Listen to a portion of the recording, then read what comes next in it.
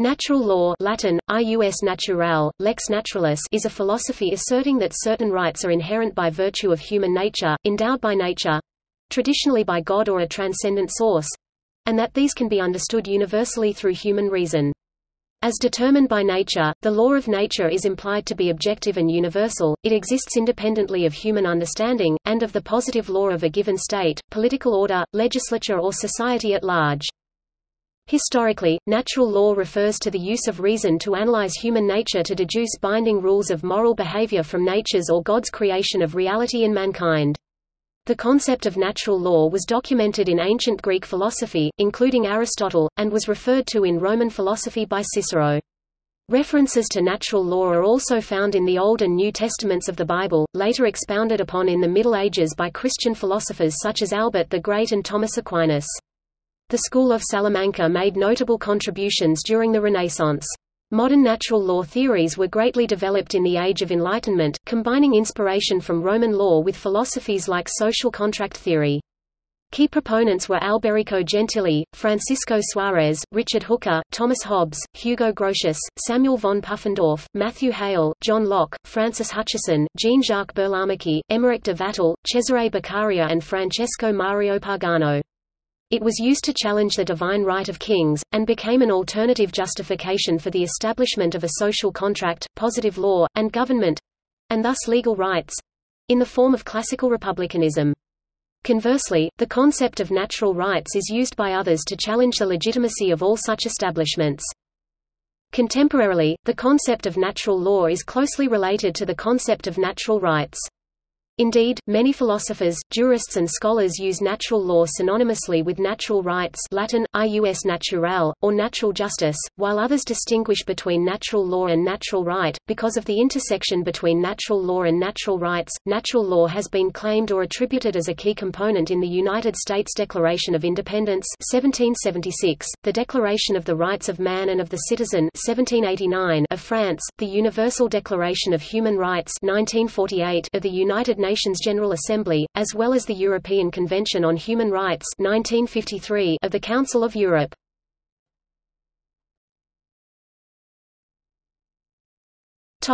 History. The use of natural law, in its various incarnations, has varied widely throughout history. There are a number of theories of natural law, that differ from each other with respect to the role that morality plays in determining the authority of legal norms. This article deals with its usages separately rather than attempt to unify them into a single theory.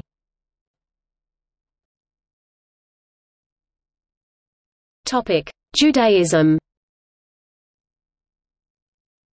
Those who see biblical support for the doctrine of natural law often point to Abraham's interrogation of God on behalf of the iniquitous city of Sodom. Abraham even dares to tell the Most High that his plan to destroy the city Genesis chapter 18 verse 25 would violate God's own justice, that be far from thee to do after this manner, to slay the righteous with the wicked, that so the righteous should be as the wicked, that be far from thee, shall not the judge of all the earth do justly? This almost Socratic reply became for later writers the beginnings of natural rights theory. In this respect, natural law as described in the interaction between Abraham and God predates the later Greek exposition of it by Plato, Socrates, and Aristotle. However, an even earlier set of laws is attributed to the 7 laws of Noah. The 7 Noahide laws as traditionally enumerated are the following: not to worship idols, not to curse God, to establish courts of justice, not to commit murder, not to commit adultery or sexual immorality, not to steal, not to eat flesh torn from a living animal. According to the Genesis flood narrative, a deluge covered the whole world, killing every surface-dwelling creature except Noah, his wife, his sons and their wives, and the animals taken aboard Noah's ark. According to this, all modern humans are descendants of Noah, thus the name Noahide laws in reference to laws that apply to all of humanity. After the flood, God sealed a covenant with Noah with the following admonitions Genesis chapter 9. Flesh of a living animal, only flesh with the life thereof, which is the blood thereof, shall ye not eat. 9-4. Murder and courts, and surely your blood of your lives will I require, at the hand of every beast will I require it, and at the hand of man, even at the hand of every man's brother, will I require the life of man. Whoso sheddeth man's blood, by man shall his blood be shed, for in the image of God made he man. 9 to 5-6. Topic: Ancient Greece.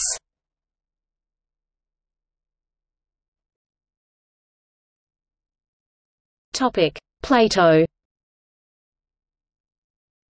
Although Plato did not have an explicit theory of natural law, he rarely used the phrase natural law except in Gorgias 484 and Timaeus 83e. His concept of nature, according to John Wilde, contains some of the elements found in many natural law theories. According to Plato, we live in an orderly universe. The basis of this orderly universe or nature are the forms, most fundamentally the form of the good, which Plato describes as the brightest region of being. The form of the good is the cause of all things, and when it is seen it leads a person to act wisely. In the Symposium, the good is closely identified with the beautiful. In the Symposium, Plato describes how the experience of the beautiful by Socrates enabled him to resist the temptations of wealth and sex. In the Republic, the ideal community is a city which would be established in accordance with nature.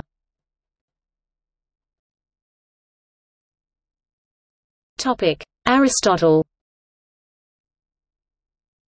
Greek philosophy emphasized the distinction between nature, physis, phi acute cis, on the one hand, and law, custom, or convention, nomos, nuo acute mos, on the other. What the law commanded would be expected to vary from place to place, but what was by nature should be the same everywhere. A law of nature would therefore have the flavor more of a paradox than something that obviously existed. Against the conventionalism that the distinction between nature and custom could engender, Socrates and his philosophic heirs, Plato and Aristotle, posited the existence of natural justice or natural right, dikaein physicon Latini us naturale. Of these, Aristotle is often said to be the father of natural law. Aristotle's association with natural law may be due to the interpretation given to his works by Thomas Aquinas. But whether Aquinas correctly read Aristotle is in dispute. According to some, Aquinas conflates natural law and natural right, the latter of which Aristotle posits in Book V of the Nicomachean Ethics, Book IV of the Eudemian Ethics. According to this interpretation, Aquinas's influence was such as to affect a number of early translations of these passages in an unfortunate manner, though more recent translations render those more literally. Aristotle notes that natural justice is a species of political justice, specifically the scheme of distributive and corrective justice that would be established under the best political community. Were this to take the form of law, this could be called a natural law, though Aristotle does not discuss this and suggests in the Politics that the best regime may not rule by law at all. The best evidence of Aristotle's having thought there was a natural law comes from the Rhetoric, where Aristotle notes that, aside from the particular laws that each people has set up for itself, there is a common law that is according to nature. Specifically, he quotes Sophocles and Empedocles. Universal law is the law of nature. For there really is, as everyone to some extent divines, a natural justice and injustice that is binding on all men, even on those who have no association or covenant with each other. It is this that Sophocles' Antigone clearly means when she says that the burial of Polynices was a just act in spite of the prohibition. She means that it was just by nature. Not of today or yesterday it is, but lives eternal, none can date its birth, and so Empedocles, when he bids us kill no living creature, he is saying that to do this is not just for some people, while unjust for others. Nay, but, an all-embracing law, through the realms of the sky. Unbroken it stretcheth, and over the earth's immensity. Some critics believe that the context of this remark suggests only that Aristotle advised that it could be rhetorically advantageous to appeal to such a law, especially when the particular law of one's own city was averse to the case being made, not that there actually was such a law. Moreover, they claim that Aristotle considered two of the three candidates for a universally valid, natural law provided in this passage to be wrong. Aristotle's paternity of natural law tradition is consequently disputed.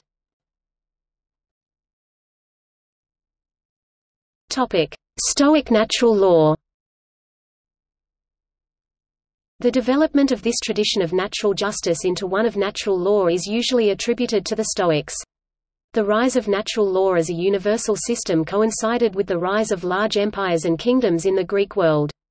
Whereas the higher Law that Aristotle suggested one could appeal to was emphatically natural, in contradistinction to being the result of divine positive legislation. The Stoic natural law was indifferent to either the natural or divine source of the law. The Stoics asserted the existence of a rational and purposeful order to the universe, a divine or eternal law, and the means by which a rational being lived in accordance with this order was the natural law, which inspired actions that accorded with virtue, as the English historian A. J. Carlyle (1861–1943) notes.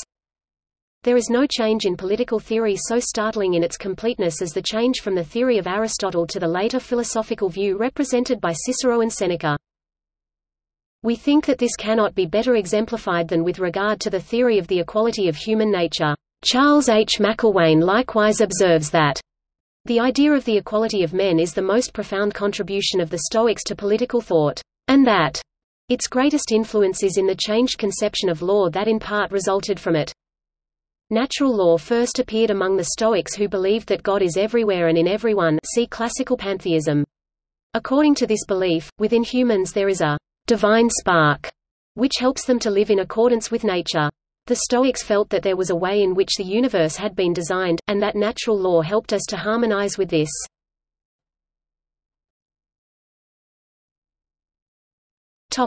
Ancient Rome. Cicero wrote in his De Legibus that both justice and law originate from what nature has given to humanity, from what the human mind embraces, from the function of humanity, and from what serves to unite humanity. For Cicero, natural law obliges us to contribute to the general good of the larger society. The purpose of positive laws is to provide for the safety of citizens, the preservation of states, and the tranquility and happiness of human life. In this view, wicked and unjust statutes are anything but laws, because in the very definition of the term law there inheres the idea and principle of choosing what is just and true. Law, for Cicero, ought to be a reformer of vice and an incentive to virtue. Cicero expressed the view that the virtues which we ought to cultivate always tend to our own happiness, and that the best means of promoting them consists in living with men in that perfect union and charity which are cemented by mutual benefits. In De Republica, he writes, "There is indeed a law, right reason, which is in accordance with nature, existing in all, unchangeable, eternal. Commanding us to do what is right, forbidding us to do what is wrong. It has dominion over good men, but possesses no influence over bad ones. No other law can be substituted for it, no part of it can be taken away, nor can it be abrogated altogether. Neither the people or the Senate can absolve from it. It is not one thing at Rome, and another thing at Athens, one thing today, and another thing tomorrow, but it is eternal and immutable for all nations and for all time." Cicero influenced the discussion of natural law for many centuries to come, up through the era of the American Revolution. The jurisprudence of the Roman Empire was rooted in Cicero, who held an extraordinary grip upon the imagination of posterity, as the medium for the propagation of those ideas which informed the law and institutions of the empire. Cicero's conception of natural law found its way to later centuries, notably through the writings of Saint Isidore of Seville and the Decretum of Gratian.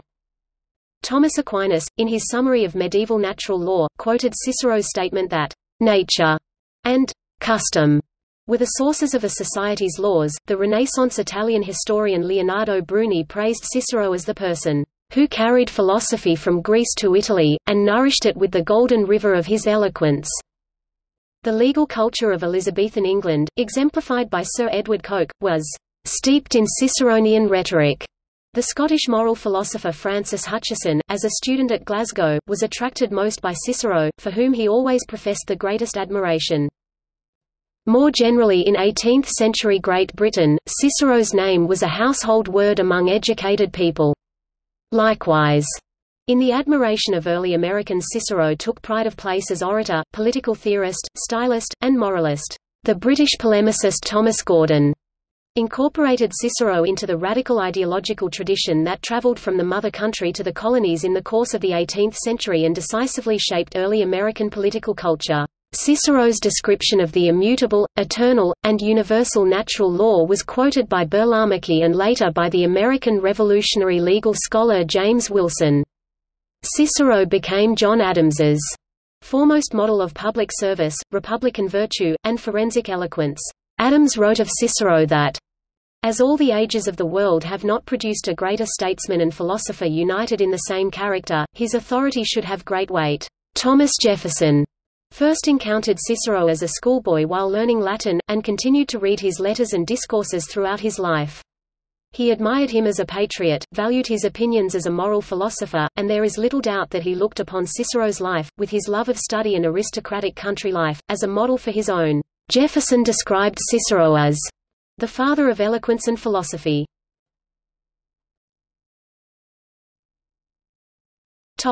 Christianity.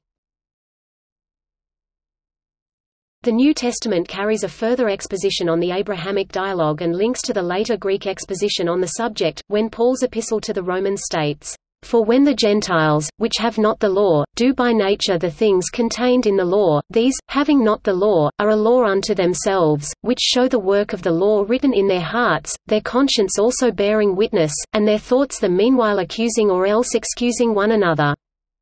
The intellectual historian A. J. Carlyle has commented on this passage, "There can be little doubt that St. Paul's words imply some conception analogous to the natural law in Cicero, a law written in men's hearts, recognized by man's reason, a law distinct from the positive law of any state, or from what St. Paul recognized as the revealed law of God. It is in this sense that St. Paul's words are taken by the fathers of the 4th and 5th centuries like St. Hilary of Poitiers, St. Ambrose, and St. Augustine, and there seems no reason to doubt the correctness of their interpretation." Because of its origins in the Old Testament, early Church Fathers, especially those in the West, saw natural law as part of the natural foundation of Christianity. The most notable among these was Augustine of Hippo, who equated natural law with humanity's prelapsarian state. As such, a life according to unbroken human nature was no longer possible, and persons needed instead to seek healing and salvation through the divine law and grace of Jesus Christ. In the 12th century, Gratian equated the natural law with divine law. Albertus Magnus would address the subject a century later, and his pupil, St. Thomas Aquinas, in his Summa Theologica I2QQ 90–106, restored natural law to its independent state, asserting natural law as the rational creature's participation in the eternal law. Yet, since human reason could not fully comprehend the eternal law, it needed to be supplemented by revealed divine law. See also biblical law in Christianity. Meanwhile, Aquinas taught that all human or positive laws were to be judged by their conformity to the natural law. An unjust law is not a law, in the full sense of the word. It retains merely the appearance of law insofar as it is duly constituted and enforced in the same way a just law is, but is itself a perversion of law. At this point, the natural law was not only used to pass judgment on the moral worth of various laws, but also to determine what those laws meant in the first place.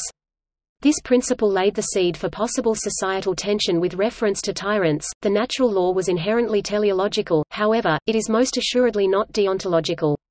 For Christians, natural law is how human beings manifest the divine image in their life.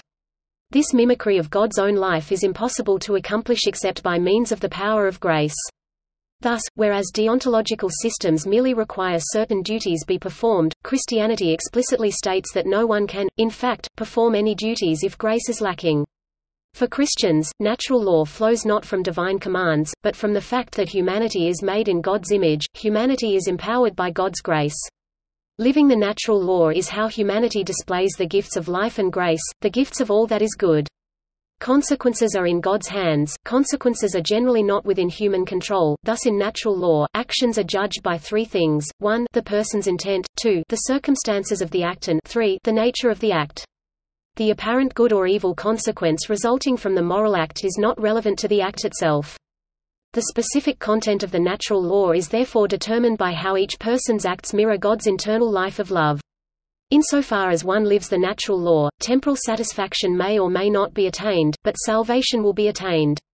The state, in being bound by the natural law, is conceived as an institution whose purpose is to assist in bringing its subjects to true happiness. True happiness derives from living in harmony with the mind of God as an image of the living God. In the 16th century, the school of Salamanca, Francisco Suarez, Francisco de Vitoria, etc., further developed a philosophy of natural law. After the Protestant Reformation, some Protestant denominations maintained parts of the Catholic concept of natural law. The English theologian Richard Hooker from the Church of England adapted Thomistic notions of natural law to Anglicanism: 5 principles, to live, to learn, to reproduce, to worship God, and to live in an ordered society.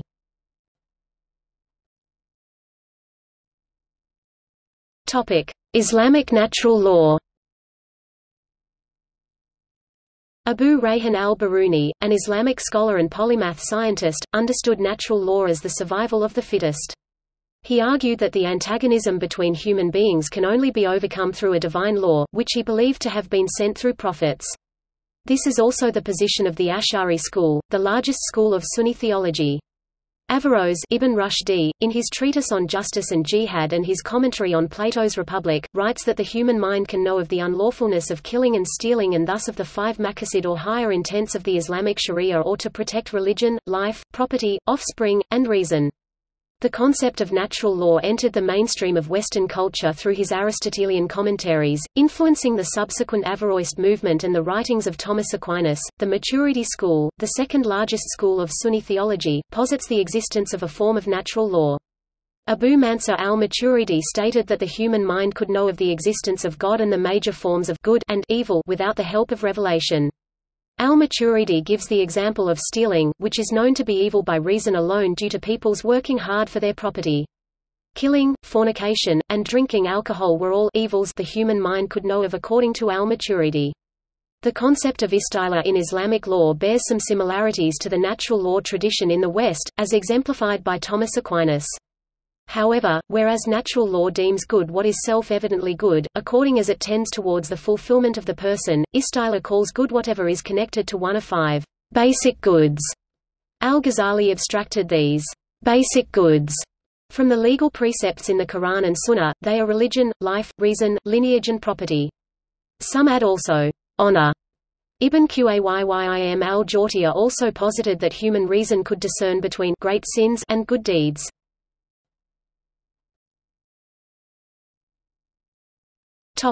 Brehon law. Early Irish law, and Senchus Mór, the Great Tradition, mentions in a number of places recht aicnid or natural law. This is a concept predating European legal theory, and reflects a type of law that is universal and may be determined by reason and observation of natural action. Neil MacLeod identifies concepts that law must accord with, truth and deliged right or entitlement. These 2 terms occur frequently, though Irish law never strictly defines them. Similarly, the term chorus law in accordance with proper order occurs in some places, and even in the titles of certain texts. These were 2 very real concepts to the jurists, and the value of a given judgment with respect to them was apparently ascertainable. MacLeod has also suggested that most of the specific laws mentioned have passed the test of time and thus their truth has been confirmed, while other provisions are justified in other ways because they are younger and have not been tested over time. The laws were written in the oldest dialect of the Irish language, called Burla Féine, which even at the time was so difficult that persons about to become Brehons had to be specially instructed in it. The length of time from beginning to becoming a learned Brehon was usually 20 years. Although under the law any third person could fulfill the duty if both parties agreed, and both were sane. It has been included in an ethno-Celtic breakaway subculture, as it has religious undertones and freedom of religious expression allows it to once again be used as a valid system in Western Europe.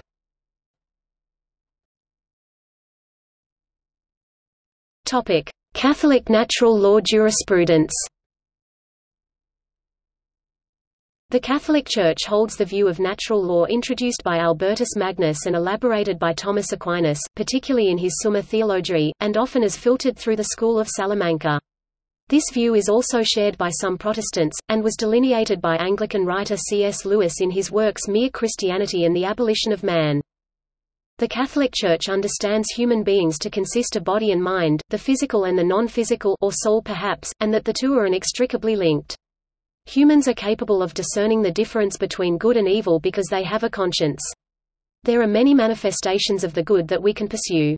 Some, like procreation, are common to other animals, while others, like the pursuit of truth, are inclinations peculiar to the capacities of human beings. To know what is right, one must use one's reason and apply it to Thomas Aquinas' precepts. This reason is believed to be embodied, in its most abstract form, in the concept of a primary precept: good is to be sought, evil avoided. St. Thomas explains that There belongs to the natural law, first, certain most general precepts, that are known to all, and secondly, certain secondary and more detailed precepts, which are, as it were, conclusions following closely from first principles. As to those general principles, the natural law, in the abstract, can nowise be blotted out from men's hearts. But it is blotted out in the case of a particular action, insofar as reason is hindered from applying the general principle to a particular point of practice, on account of concupiscence or some other passion, as stated above 77(2). But as to the other, i.e., the secondary precepts, the natural law can be blotted out from the human heart, either by evil persuasions, just as in speculative matters errors occur in respect of necessary conclusions, or by vicious customs and corrupt habits, as among some men, theft, and even unnatural vices, as the Apostle states, were not esteemed sinful. However, while the primary and immediate precepts cannot be blotted out, the secondary precepts can be. Therefore, for a deontological ethical theory they are open to a surprisingly large amount of interpretation and flexibility. Any rule that helps humanity to live up to the primary or subsidiary precepts can be a secondary precept, for example, drunkenness is wrong because it injures one's health, and worse, destroys one's ability to reason, which is fundamental to humans as rational animals, i.e., does not support self-preservation. Theft is wrong because it destroys social relations, and humans are by nature social animals, i.e., does not support the subsidiary precept of living in society. Natural moral law is concerned with both exterior and interior acts, also known as action and motive. Simply doing the right thing is not enough. To be truly moral, one's motive must be right as well. For example, helping an old lady across the road, good exterior act, to impress someone, bad interior act, is wrong. However, good intentions don't always lead to good actions. The motive must coincide with the cardinal or theological virtues. Cardinal virtues are acquired through reason applied to nature. They are prudence, justice, temperance, fortitude. Theological virtues are faith, hope, charity. According to Aquinas, to lack any of these virtues is to lack the ability to make a moral choice. For example, consider a person who possesses the virtues of justice, prudence, and fortitude, yet lacks temperance. Due to their lack of self-control and desire for pleasure, despite their good intentions, they will find themselves swaying from the moral path.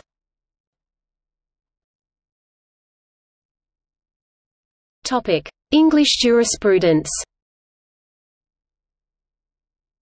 Heinrich A. Roman remarked upon the tenacity with which the spirit of the English common law retained the conceptions of natural law and equity which it had assimilated during the Catholic Middle Ages, thanks especially to the influence of Henry de Bracton d. 1268 and Sir John Fortescue d. Cir. 1476. Bracton's translator notes that Bracton was a trained jurist with the principles and distinctions of Roman jurisprudence firmly in mind.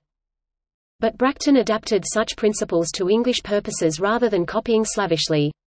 In particular, Bracton turned the imperial Roman maxim that, "the will of the prince is law," on its head, insisting that the king is under the law. The legal historian Charles F. Mullett has noted Bracton's ethical definition of law, his recognition of justice, and finally his devotion to natural rights. Bracton considered justice to be the fountainhead from which all rights arise.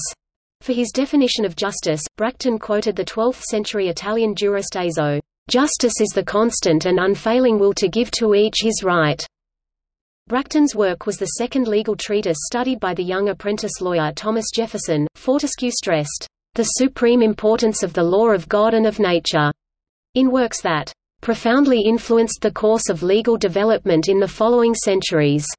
The legal scholar Ellis Sandoz has noted that the historically ancient and the ontologically higher law, eternal, divine, natural, are woven together to compose a single harmonious texture in Fortescue's account of English law. As the legal historian Norman Doe explains, Fortescue follows the general pattern set by Aquinas. The objective of every legislator is to dispose people to virtue. It is by means of law that this is accomplished. Fortescue's definition of law, also found in Accursius and Bracton, after all, was a sacred sanction commanding what is virtuous, honesta, and forbidding the contrary. Fortescue cited the great Italian Leonardo Bruni for his statement that, "Virtue alone produces happiness." Christopher Street Germain's Doctor and Student was a classic of English jurisprudence, and it was thoroughly annotated by Thomas Jefferson. Saint Germain informs his readers that English lawyers generally don't use the phrase, "law of nature," but rather use "reason" as the preferred synonym. Norman Doe notes that St. Germain's view is essentially Thomist, quoting Thomas Aquinas's definition of law as an ordinance of reason made for the common good by him who has charge of the community, and promulgated. Sir Edward Coke was the preeminent jurist of his time. Coke's preeminence extended across the ocean. For the American Revolutionary leaders, law meant Sir Edward Coke's custom and right reason. Coke defined law as perfect reason, which commands those things that are proper and necessary and which prohibits contrary things. For Coke, human nature determined the purpose of law, and law was superior to any one person's reason or will. Coke's discussion of natural law appears in his report of Calvin's case 1608. The law of nature is that which God at the time of creation of the nature of man infused into his heart, for his preservation and direction. In this case the judges found that the allegiance or faith of the subject is due unto the king by the law of nature, secondly, that the law of nature is part of the law of England, thirdly, that the law of nature was before any judicial or municipal law, fourthly, that the law of nature is immutable. To support these findings, the assembled judges, as reported by Coke, who was one of them, cited as authorities Aristotle, Cicero, and the Apostle Paul, as well as Bracton, Fortescue, and Saint Germain. After Coke, the most famous common law jurist of the 17th century is Sir Matthew Hale. Hale wrote a treatise on natural law that circulated among English lawyers in the 18th century and survives in 3 manuscript copies. This natural law treatise has been published as of the Law of Nature 2015. Hale's definition of the natural law reads, "It is the law of Almighty God given by him to man with his nature discovering the moral good and moral evil of moral actions, commanding the former, and forbidding the latter by the secret voice or dictate of his implanted nature, his reason, and his conscience." He viewed natural law as antecedent, preparatory, and subsequent to civil government, and stated that human law cannot forbid what the law of nature enjoins, nor command what the law of nature prohibits. He cited as authorities Plato, Aristotle, Cicero, Seneca, Epictetus, and the Apostle Paul. He was critical of Hobbes's reduction of natural law to self-preservation and Hobbes's account of the state of nature, but drew positively on Hugo Grotius's De Jure Belli ac Pacis, Francisco Suarez's Tractatus de Legibus ac Dio Legislator, and John Selden's De Jure Naturali et Gentium Juxta Disciplinum Ebraeorum. As early as the 13th century, it was held that the law of nature is the ground of all laws, and by the Chancellor and judges that it is required by the law of nature that every person, before he can be punished, ought to be present, and if absent by contumacy, he ought to be summoned and make default. Further, in 1824, we find it held that proceedings in our courts are founded upon the law of England, and that law is again founded upon the law of nature and the revealed law of God. If the right sought to be enforced is inconsistent with either of these, the English municipal courts cannot recognize it.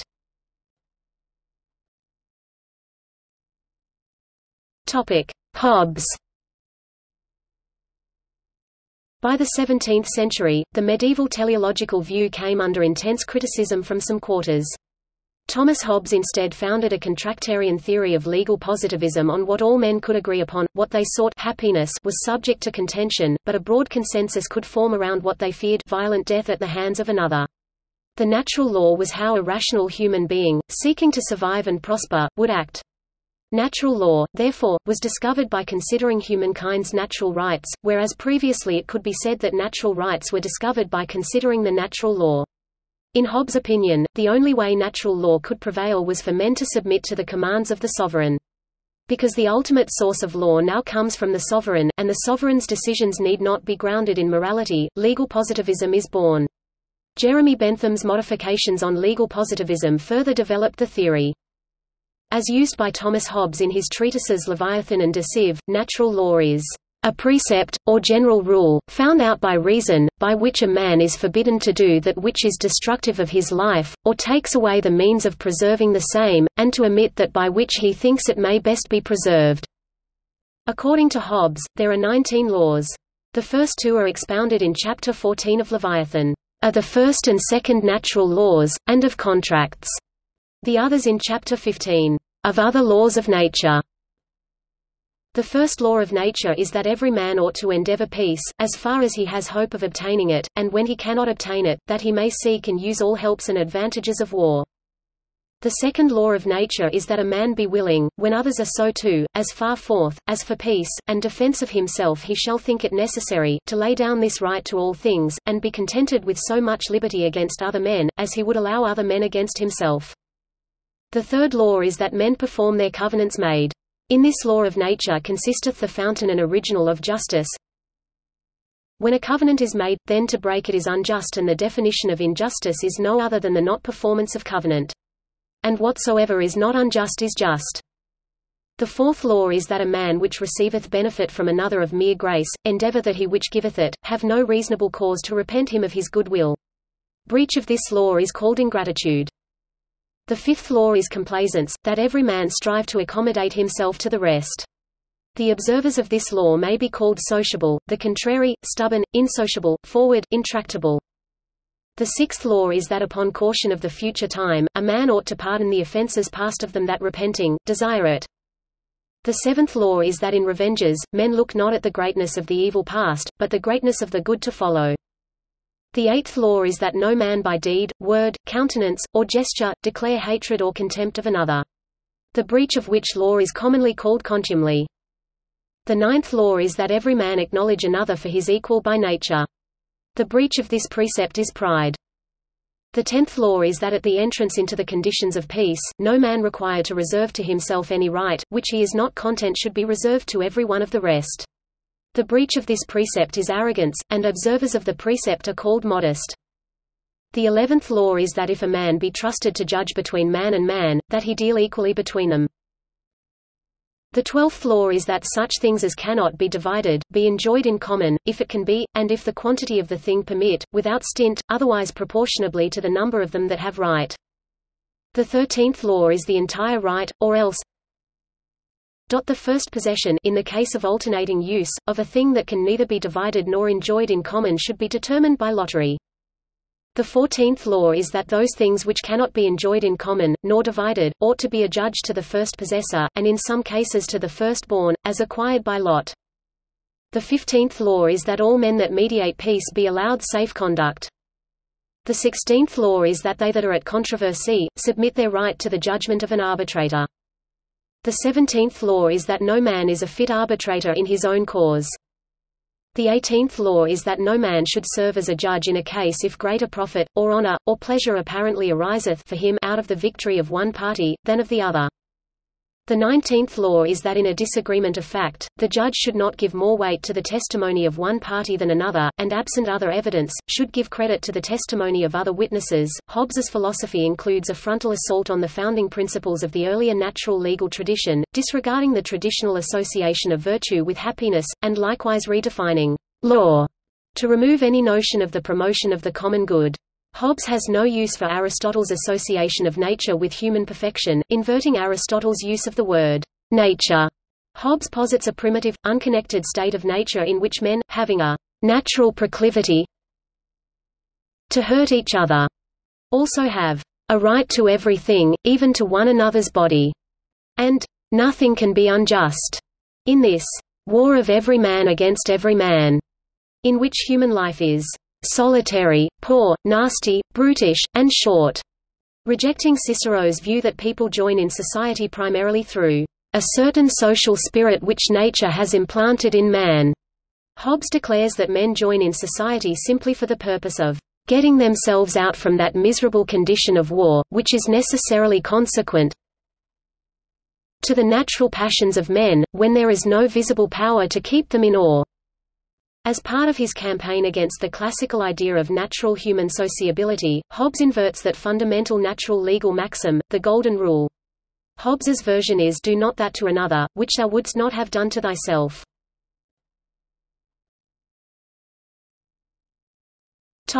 Cumberland's rebuttal of Hobbes. The English cleric Richard Cumberland wrote a lengthy and influential attack on Hobbes's depiction of individual self-interest as the essential feature of human motivation. Historian Knud Harkinson has noted that in the 18th century, Cumberland was commonly placed alongside Alberico Gentili, Hugo Grotius and Samuel Puffendorf, in the triumvirate of 17th-century founders of the modern school of natural law. The 18th-century philosophers Shaftesbury and Hutcheson were obviously inspired in part by Cumberland. Historian John Parkin likewise describes Cumberland's work as one of the most important works of ethical and political theory of the 17th century.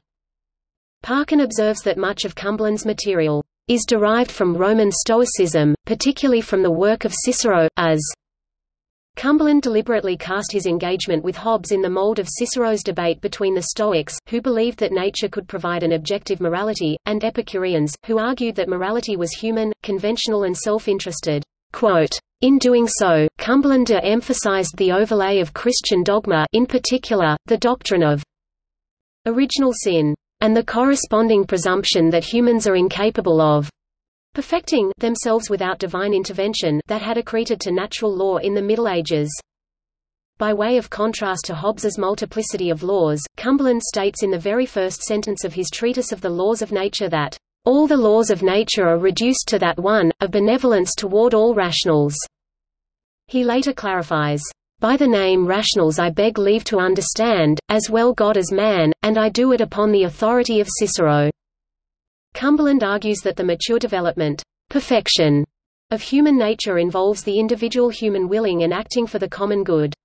For Cumberland, human interdependence precludes Hobbes's natural right of each individual to wage war against all the rest for personal survival. However, Harkinson warns against reading Cumberland as a proponent of enlightened self-interest. Rather, the proper moral love of humanity is a disinterested love of God through love of humanity in ourselves as well as others. Cumberland concludes that actions, principally conducive to our happiness, are those that promote the honor and glory of God, and also charity and justice towards men. Cumberland emphasizes that desiring the well-being of our fellow humans is essential to the pursuit of our own happiness. He cites reason as the authority for his conclusion that happiness consists in the most extensive benevolence, but he also mentions as essential ingredients of happiness the benevolent affections, meaning love and benevolence towards others, as well as that joy, which arises from their happiness.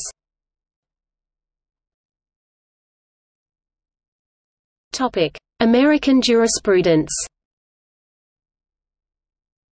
The U.S. Declaration of Independence states that it has become necessary for the people of the United States to assume the separate and equal station to which the laws of nature and of nature's God entitle them.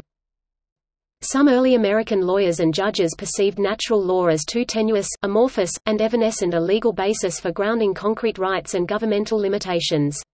Natural law did, however, serve as authority for legal claims and rights in some judicial decisions, legislative acts, and legal pronouncements. Robert Lowry Clinton argues that the U.S. Constitution rests on a common law foundation and the common law, in turn, rests on a classical natural law foundation.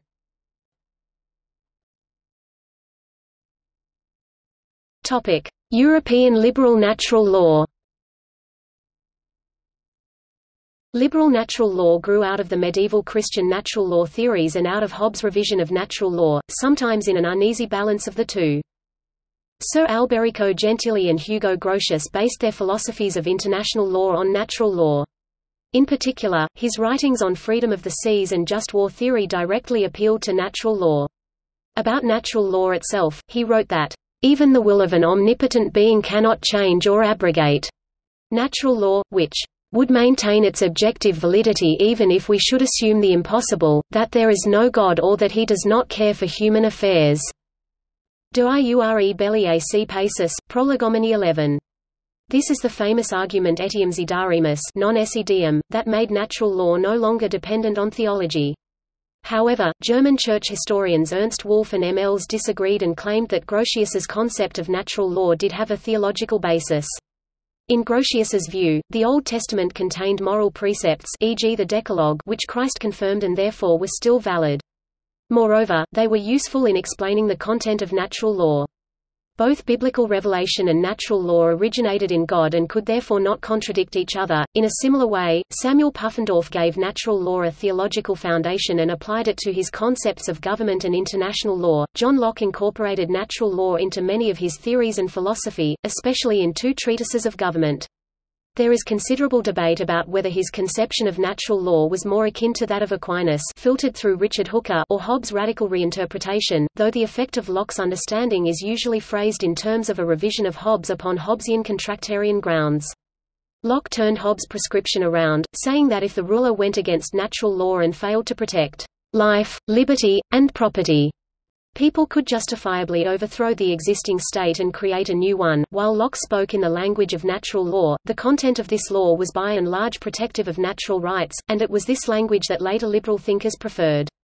Political philosopher Jeremy Waldron has pointed out that Locke's political thought was based on a particular set of Protestant Christian assumptions.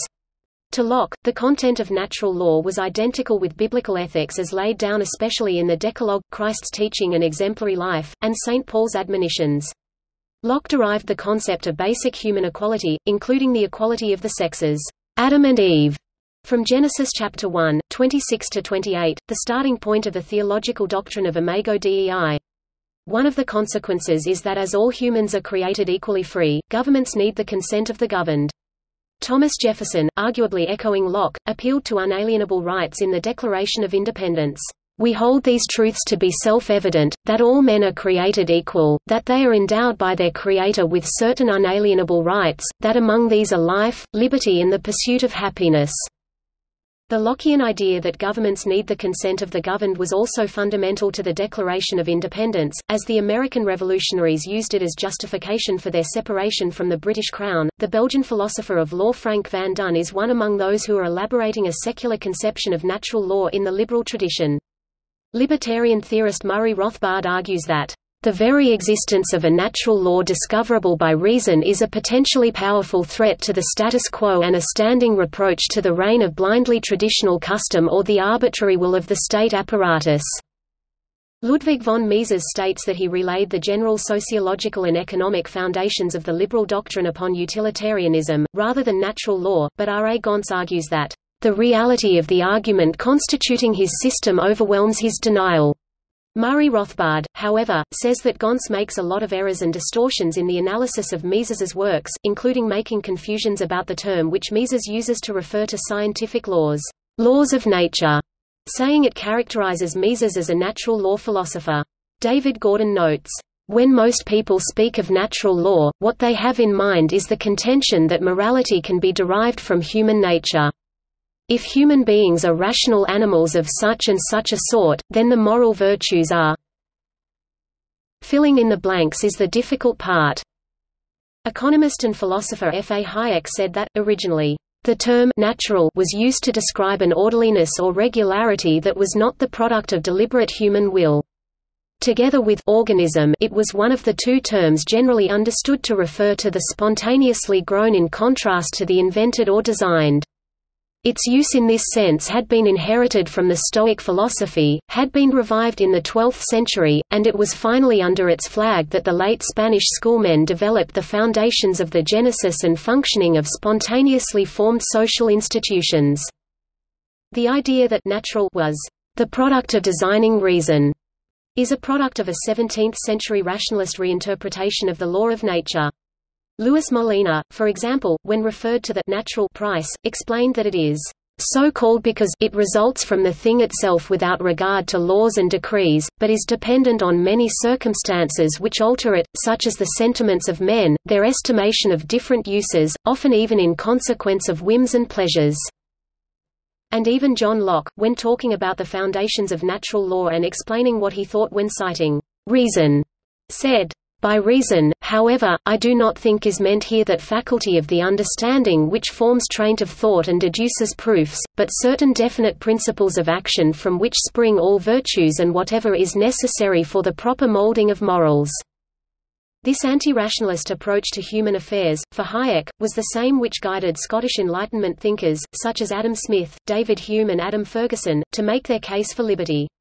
For them, no one can have the knowledge necessary to plan society, and this natural or spontaneous order of society shows how it can efficiently plan bottom up. Also, the idea that law is just a product of deliberate design, denied by natural law and linked to legal positivism, can easily generate totalitarianism. If law is wholly the product of deliberate design, whatever the designer decrees to be law is just by definition an unjust law becomes a contradiction in terms. The will of the duly authorized legislator is then wholly unfettered and guided solely by his concrete interests. This idea is wrong because law cannot be just a product of reason. No system of articulated law can be applied except within a framework of generally recognized but often unarticulated rules of justice. However, a secular critique of the natural law doctrine was stated by Pierre Charon in his De la Sagesse 1601, "The sign of a natural law must be the universal respect in which it is held, for if there was anything that nature had truly commanded us to do, we would undoubtedly obey it universally, not only would every nation respect it, but every individual. Instead there is nothing in the world that is not subject to contradiction and dispute, nothing that is not rejected, not just by one nation, but by many. Equally, there is nothing that is strange and, in the opinion of many, unnatural that is not approved in many countries, and authorized by their customs."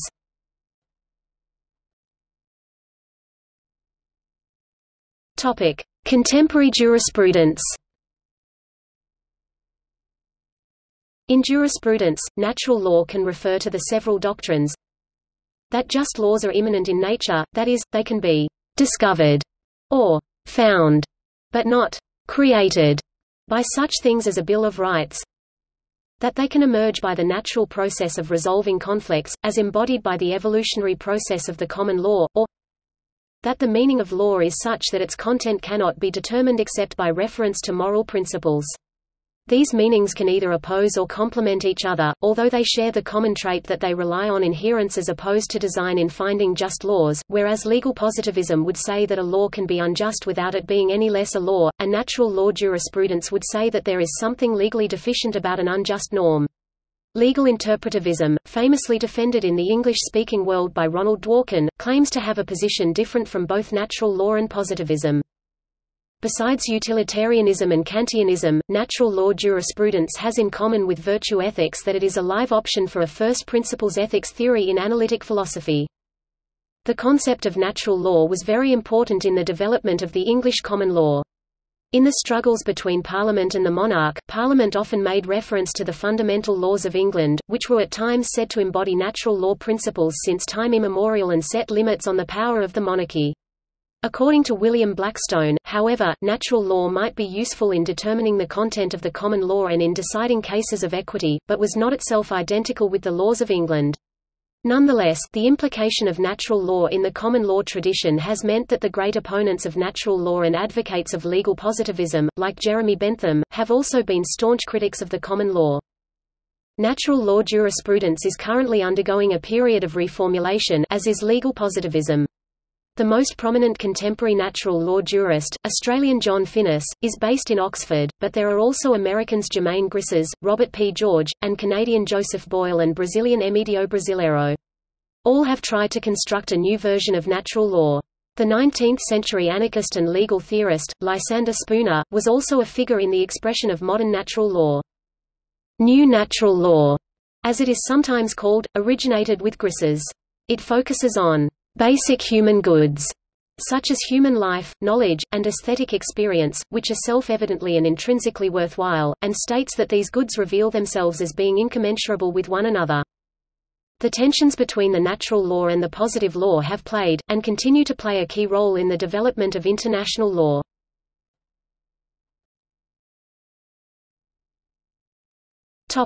See also Notes